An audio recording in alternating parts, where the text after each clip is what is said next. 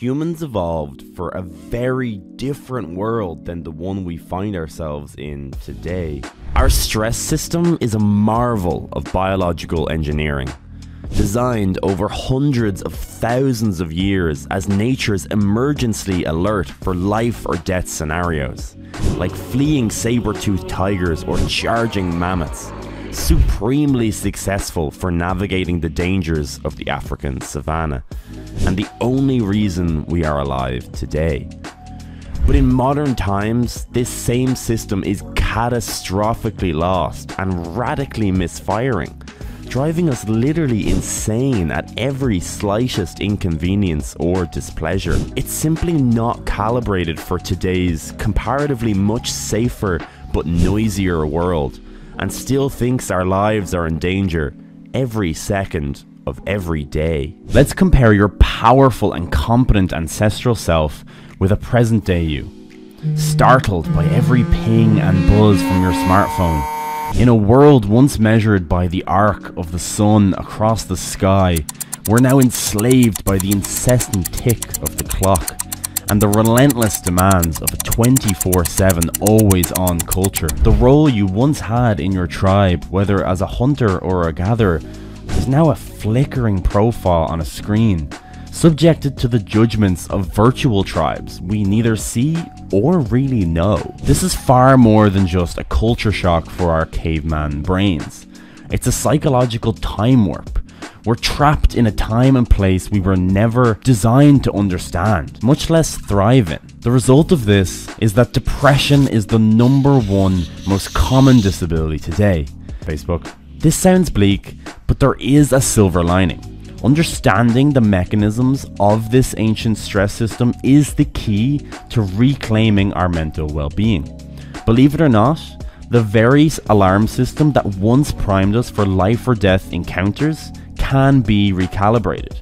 It can become an arsenal of wellness tools, not for dodging saber-toothed tigers, but for navigating the challenges of our day. Dive into these protocols. Let's establish a way for us to think about our own stress system so we can at least understand it on a basic level. Firstly, you have two main stress responses. The primary responsibility of your sympathetic stress response is to take energy that's in a storage form and convert it into a usable form. The primary responsibility of your parasympathetic stress response is to act to counterbalance that, to take that usable energy and store it back away for later. Think about your stress system like a bank. Just like your bank stores money in various financial instruments, government bonds, stocks, pension schemes, blah blah, you don't need to know what any of these are, I certainly don't. Your body has its own storage systems. Your lipocytes hold fat and your muscle cells store glycogen. These aren't just idle storages, they are investments in your future well-being. They are there for when you need them and designed for optimal energy management. When you activate your sympathetic stress response, it's like taking an emergency loan from this biological bank. The culprit for drawing these loans, your hyperactive amygdala, sending stress signals to your adrenal glands, forcing your body to release cortisol and adrenaline, essentially carving out resources from your fat and your glycogen stores. Imagine the bank charging you a withdrawal fee for accessing these funds prematurely. Your body does the same, but the penalty is far worse: your own health and well-being. During the stress response, you're attempting to get energy to your muscles. Your heart has to work harder, increasing your blood pressure and straining your arterial walls. It's like those hidden fees you only discover later when banking. You may not feel it in your 20s, but compound those stress withdrawals into your 30s, 40s, 50s and onwards, and you're looking at a massive debt. This time paid in deteriorated health and well-being. And here's the kicker. While we don't usually go taking unnecessary loans and fees from the bank, most people in 2023 are perpetually overdrafting their biological accounts. They haven't developed the right stress management protocols, meaning they're continuously making impulsive withdrawals, exhausting their reserves and incurring fees on their overall health without, so you can fully appreciate the adverse effects that chronic stress is having. Consider serotonin, the brain's emotional currency, foundational to our sense of well-being.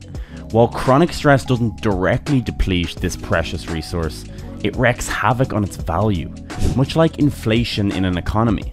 The stress hormone cortisol throws the serotonin system off balance, essentially devaluing your serotonin by altering receptor sensitivity and function. This devaluation can usher in the crippling effects of depression and anxiety, making your emotional currency less potent when you need it most. Now imagine your immune system like a coral reef, teeming with diverse life. Cortisol is an oil spill. A chronic influx of this stress hormone is like continually polluting your body's biological haven. The results are alarming. Your susceptibility to the common cold skyrockets by 300%. The effectiveness of vaccines diminishes by 30%. And even your body's natural ability to heal its wounds decelerates by 40%. Like a reef facing constant oil slicks, your immune system's resilience erodes, putting you at risk for a host of health issues. We previously discussed how increased blood pressure strains your arterial walls. This makes living in a never-ending cycle of stress like lighting a fuse to a time bomb connected to your heart, increasing your risk of heart attack by 42%.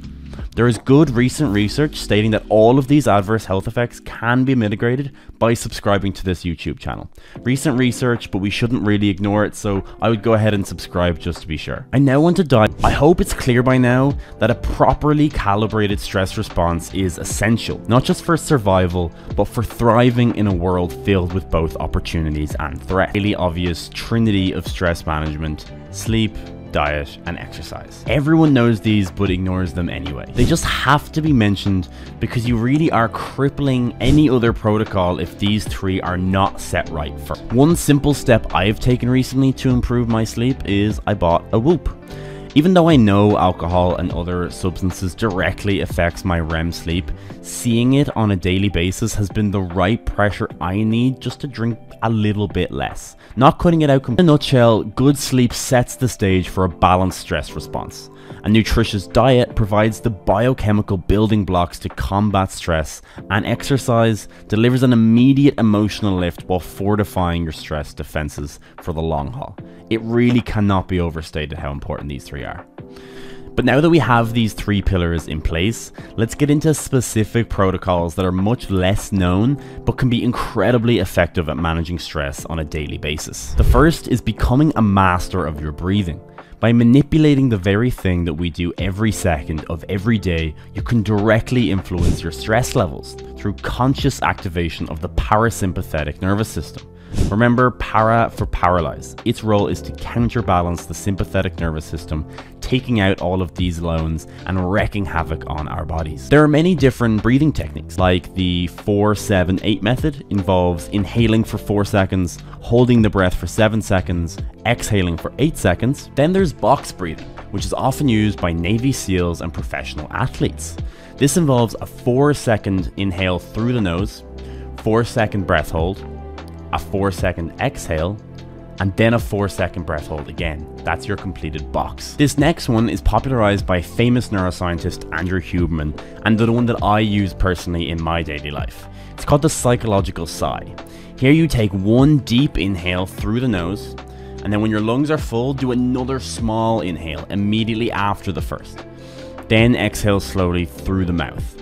These might sound simple, but breathing techniques, when practiced and repeated, are highly effective at relieving stress and anxiety. Dispelling carbon dioxide and reoxygenating the blood acts as a reset button for your nervous system, activates your sympathetic nervous system, and results in increased alertness and relaxation. This has been replicated in study after study. I will link them all down below for anyone interested in reading further. I urge you to try out all of these and comment below which one works best for you. Besides exercise, my personal biggest one for relieving stress is cold water exposure. I know that this has been overhyped with cold plunges, but you don't need to buy anything. And if you don't have the Irish Sea available to you, a simple cold shower will trigger a flood of norepinephrine, enhancing focus and lifting mood. It's like a jolt of espresso for your brain, but without the jitters. The shock to the system might feel intense at first, but that's your body shifting into a parasympathetic, stress-resilient mode. Numerous studies back its ability to fortify your mental grit. So get cold to get calm. This next one is simply any system you like that limits your time on social media. People feel a lot of guilt for getting pulled into social media, but they really shouldn't. Silicon Valley pays billions per year, hires the smartest minds, and employs all known addictive tactics to suck you into continuous doom scrolling. This isn't about willpower because it's a stacked fight. This is why you need a system in place which does the willpower heavy lifting for you every single day. For me, I use Forest that just simply locks me out on my phone during my work hours, but really any system works. It just needs to be there every single day. This next one might sound fluffy, but I promise can be the most powerful of all. Practicing gratitude engages the brain's prefrontal cortex, directly influencing neurotransmitter production, effectively ramping up the release of dopamine, serotonin, neurotransmitters crucial for mood regulation. Clinical research has demonstrated that consistent gratitude exercises can lower cortisol levels by as much as 23%, providing a biochemically measurable reduction in stress. Think of this as recalibrating your neurochemical balance to build stress resilience. This next one is about having a robust social circle, which isn't just good for Friday night plans, it's actually a life extender. Studies show that people with larger social networks often live longer. But it's not just about quantity, but the quality of those relationships also matter a lot. Your own perception of your social circle plays a crucial role in your well-being. If you feel supported and valued, your body actually experiences less stress, and you're better equipped to handle life's curveballs. It's like having a safety net made by human connections, offering not just emotional but physiological benefits. Dealing with chronic, debilitating stress, talk therapy can be a lifesaver. Cognitive behavioral therapy, for example, is a gold standard that helps reframe our negative thought patterns affecting your stress levels. Sessions with a qualified therapist offer a safe space to dissect your stressors, empowering you to develop actionable coping mechanisms. Once again, studies have consistently shown that talk therapy can result in measurable reductions in stress hormones and improvements in overall mental well-being. I do really believe, and the evidence supports the fact, that even though our stress system did evolve for a very different time period, there are effective protocols for managing the stress that the 24/7 rat race craziness that 2023 places on us, and that it's imperative to our health we all develop our own protocols for effectively managing stress. If anyone has anything that works for them that I didn't mention, I would really love to hear them below. Thank you so much for surviving to the end of this video. I've recently gone full time with YouTube, so your support in the form of a like and subscribe is massively appreciated. Share this video with anyone you think might benefit from it. It really supports me in making the best possible neuroscience content. I couldn't be more grateful. Thank you very much, and I'll see you next time.